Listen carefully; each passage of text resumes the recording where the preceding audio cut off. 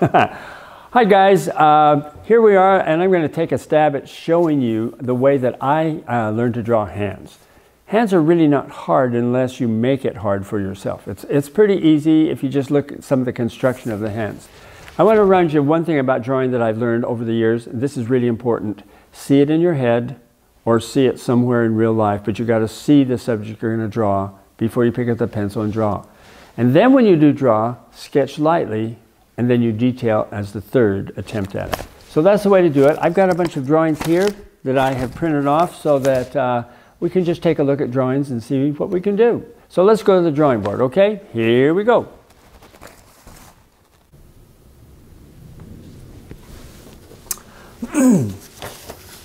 Well, to start with, I've collected some pictures of hands. These are ones that are actually drawn hands, but they're based on hands that have been photographed.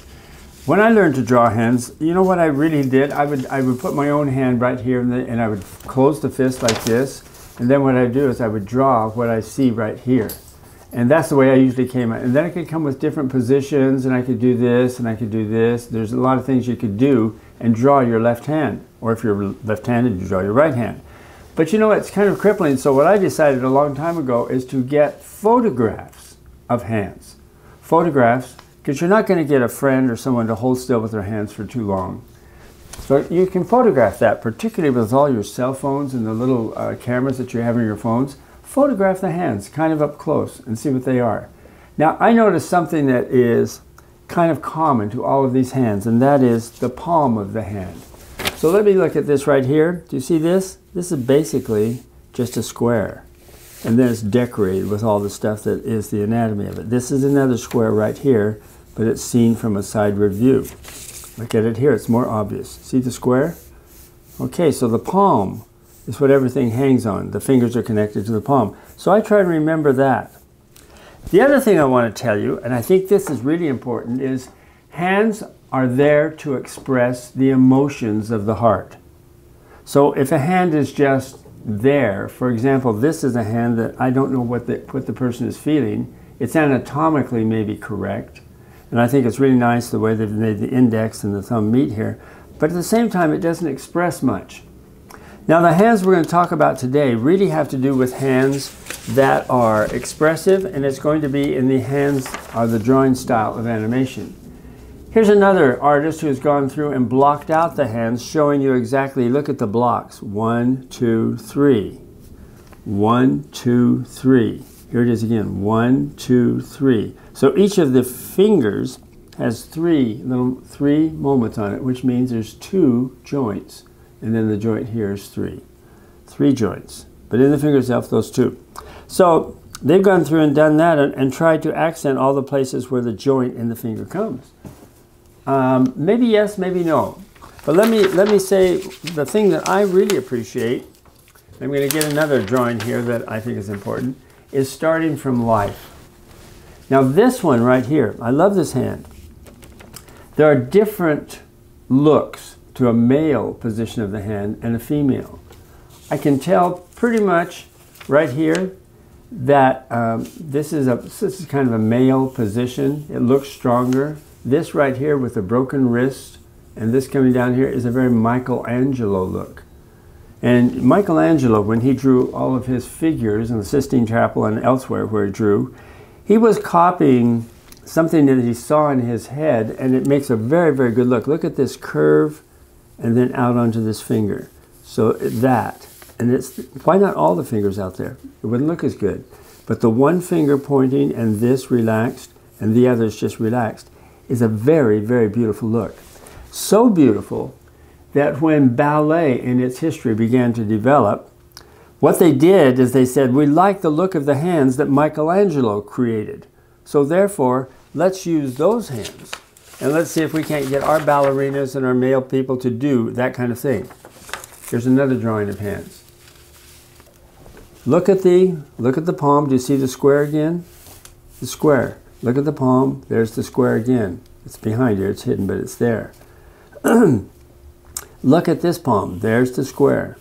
So you kind of start thinking of the palm, and then once you get the palm, here it is. This one's really obvious. See that? That square. So if you can get the palm, usually things can happen. So I'm going to just do what I think you guys were probably going to do, and I'm going to put a piece of paper down here, and I'm going to try and draw, let's say this hand right here. That's pretty easy. So what I would do, if I were just drawing this hand, and maybe it's not an animation, I get the arm to happen first. I know where that is. I can see over here, this moving up into the first joint, second joint, and then down to the finger. So I'm going to get that to happen. I'm going to go up. I probably need a pencil that has a lead in it. So I'm going to go up right there. I'm going to go to that joint, then I'm going to go down. Now, I know what that is. Now see the distance between there and there? I'm going to draw that. I know the thumb's coming down here. It looks like I've got some of the finger showing up above the thumb. So there's something going on right up there. And then it looks like where the thumb ends, right there, look at this. So everything is size relationships. There's 1, 2, 3, and right here, then look at the distance between there and there. Almost right in the center, but not quite, is this line right there. Off that line, I can see that finger is coming through there. It's folded through there, and I can see that this one is folded through here like that. This is higher. But I'm simplifying this whole thing. Here's that little mark. Here is the creases that are going to happen there. And here is the thumb. Here's the thumb joint. And here's the second thumb joint. And then you've got a hand. So fairly easily, you can come up with something that looks like this. But it's studying the relationships of spaces. How far is it from here to here in relation from here to here? So this is longer there than this. So if you learn to do that, it's pretty easy. Now I can take this hand and I can caricature it a little bit. Let me try and go there, because this is where it gets into animation. So if I say I have an arm, which I'm going to make skinnier, and I'm going to make this hand do this, I'm going to find that, I'm going to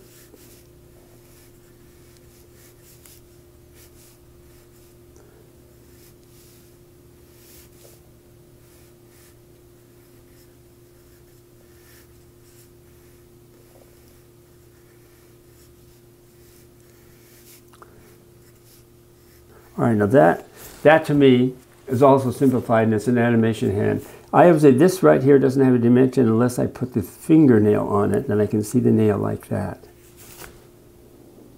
Then I know what it's doing. This right here, I want to see this hand pinched in a way so that there's little creases in here, and I can do that when I pull that in. I'm going to simplify, because animation is simplified design. So see that, and this is there.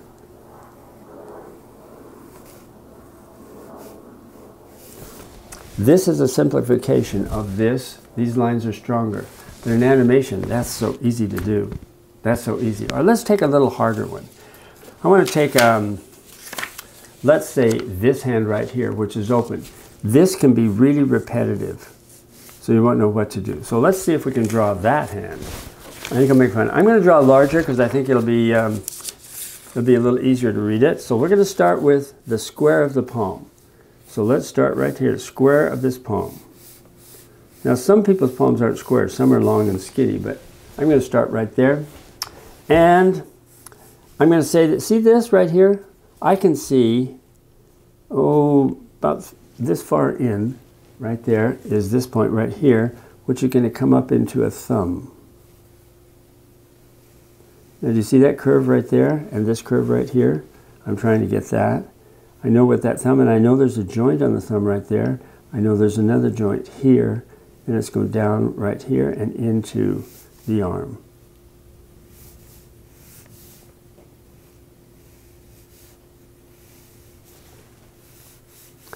All right, how far is it from there to there? Do you see? I'm going to connect these tips of the fingers so you can see that. And the tallest finger is the second one right here. So I'm going to make sure that I get that. And it looks like right here we have some of the, this right here is what you call the mound of Venus, this little area right here. This right here is the lunar mound. And you can learn all that. That's easy to learn. I mean, that's something you can just easily pick up. But But I know we're going to have some fingers here, and I know we're going to do this. That's way too far. But that curve that I'm drawing there, I'm going to draw that. I'm going to draw the first finger where that's going to be, and it's going to be something like this then, right? You're going to get that one. You're going to get this one. This is the longest one. This is the next one. And this is the little finger. Now already, I can detail this so it's either realistic or it's not, but this is the rough sketch. Because I believe you're going rough before you actually start nailing anything down to detail. Oh, and I've moved everything I have. All right, now, notice here, do you see that the knuckle, the middle knuckle right there? Those are wider. So what it looks like is, right in here is the middle knuckle. Now what will that get me? When I draw this finger, I'm going to widen right here. I'm widen right there to get that. Then I'm going to go out to where there's the... And we're drawing the palm side of the hand. But notice the knuckle area is wider. Do you see that? And I'm going to do the same thing here. There it is there. There it is there. Come down here. This is coming out longer. And I know how long to make this because I drew that little curve. There's the knuckle. Here's the knuckle. There we go. And then the little finger.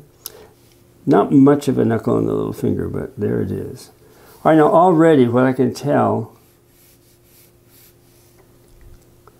is the fingers have a little more realistic look because they're not just straight little tubes anymore. I'm showing the knuckles just a little bit. This right here, I can see a little curve and then a curve again right there. So what I'm doing now is I'm being able to find what this hand looks like just by going through this exercise.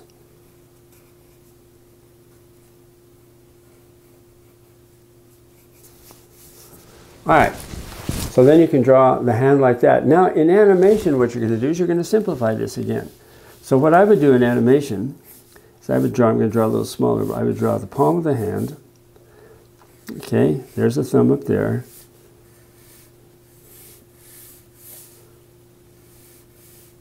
Two, three, four.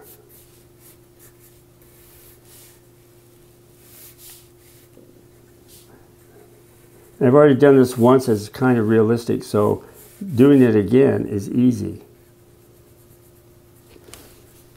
There's the knuckle, knuckle, knuckle, knuckle, knuckle, knuckle, and there we are. I've muchly simplified it now. It's easy to draw. This one has a little more fun because what I elected to do is push this little finger further in that direction, which puts some creases in the skin right here. Now what do these lines represent here? This is the mound of Venus.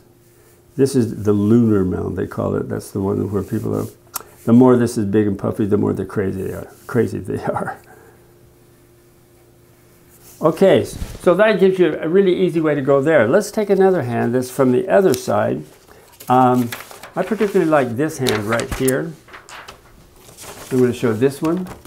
Because look at all these little things that you can get in here. And even as an animated hand, you can simplify that, and it's really good. That is obviously not a man's hand, that's a woman's hand. And it looks like a woman's hand. So,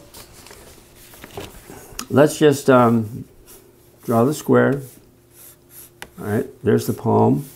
I can see this, so I'm going to just get something in here that I can write on. I'm looking now at this. That's the headline, looks like. And here is, let's do this. Where this headline ends, it looks like right in here, this is going up here. And look at the shape from there to there. I want to get that shape. All right. Right up in here, I'm looking at, this is like a life drawing, guys.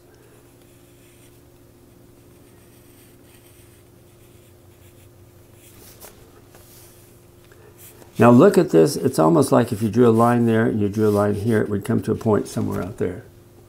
All right, so I'm going to try and do that here. I'm going to take this, look at the distance between there, and mine is huge, so I don't want that. I want something more like this line here. Looks like it's just a nice gentle curve, doesn't it? So I would take my eraser and get rid of that because it's gonna cause me to run amok and not do this properly. So what I want to do now is get the shape of this. So I'm going to draw this sort of like it's a mitten.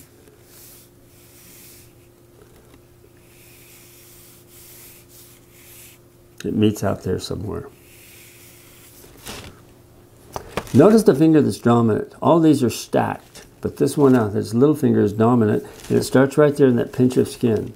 This right here, these great little marks you can put in. But anyway, here's the pinch of skin. Let's go up here, and where you end this, that's going to be that judgment that you have to make. Here's another one up here. Look at the distance between there and there. Then this one right here is about the same when it comes down right there. And this one right here goes up to right there.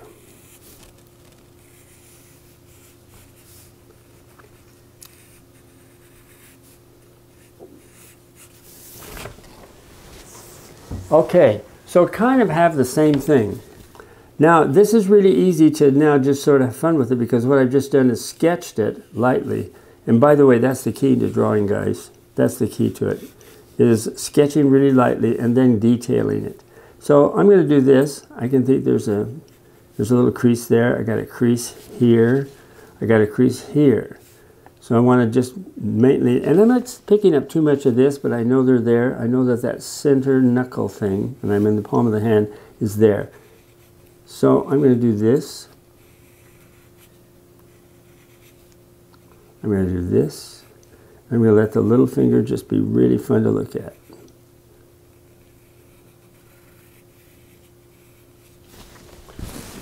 All right, now you say, well, that's a simplification, but you know what some of the wonderful things I see? Look at this broad right here between there and there. Oh, this is all huge, and it's a distortion really, which I have not captured.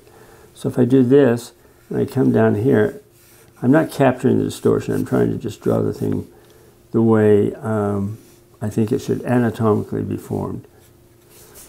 Now, if I wanted to do this like just say an animated hand, I would probably do something like this. I would give myself the square. I'd say, here's the thumb, and I'm simplifying what I'm going to do. There's the hand, like that.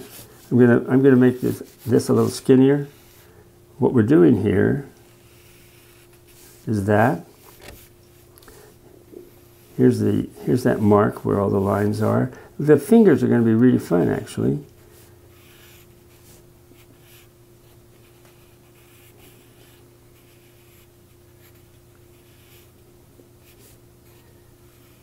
There. Now it's a simplification, and it looks a little more relaxed. Notice that this feels very mechanical. It's because I'm just doing all the things that the logical brain would tell you to do, which is, drawing all the lines and the spaces, making sure all the ratios are correct. But this, I didn't do that. I already had in my mind what I was trying to draw. So drawing it became more like just, what can I put together in lines that will make it fun to look at? So that was the exercise. Okay, here's the crease of the hand. Here's the mound. Part of this is being able to look at your drawing and get a feel for it and make it interesting. Now here, right here, is the knuckle on the thumb, but I don't want to draw that too much. Now from that, so this is the first one I went to. Second one I went to is there. The third one I'm going to go to is going to get even more fun because look at this.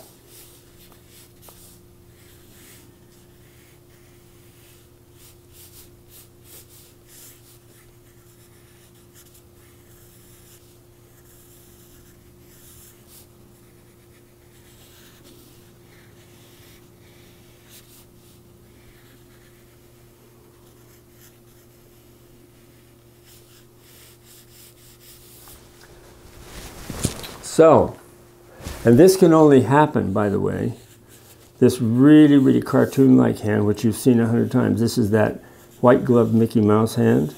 And you can do that, but the only way you can do it is first understand this. Then go to a simplification of this. Then simplify it again. There was a great artist that I remember studying quite a bit when I was in high school, and his name was Matisse.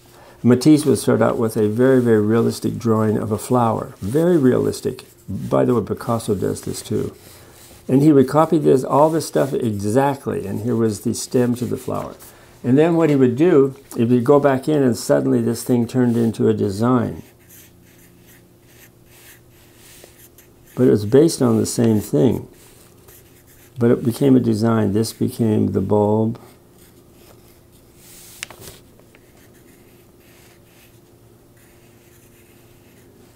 So this, that was realistic, turned into this. And it's just another version of this, only simplified, and the shapes become very fun to look at. Anyway, I have to tell you that drawing really is just a lot of practice. It's like learning to play a musical instrument. You learn to do it. And online, I got a lot of these pictures online. I didn't go out and photograph them myself, so I know you have access to them too. And when two hands meet and they shake, you know, what's going on here? Learn to draw from nature. And then from nature, what you can do is you can turn around and simplify it once again, like Matisse, the artist or the painter, did. You simplify, like Picasso did. You simplify that which you see in real life. And if it's based on your concept or your understanding of the real live hand, you will have no problem drawing hands. They're very, very easy to do. Just make sure that the hands you draw are expressing a feeling. See, and each of these has a feeling. For example, this one right here is, you mean this coin? This one in my hand?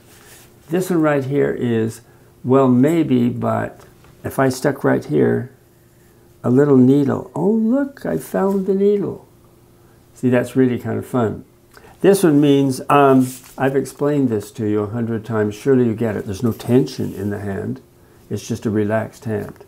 This is one where holding the key and putting it in the door. This is a determined hand. So try and assign emotion to every one of the drawings that you make, whether it's hands or feet or eyes or bodies, and then I think you'll be successful at it. But key law is start from real life. Make real life your model, and you won't be able to go wrong. And be patient with yourself. Okay, guys, thank you.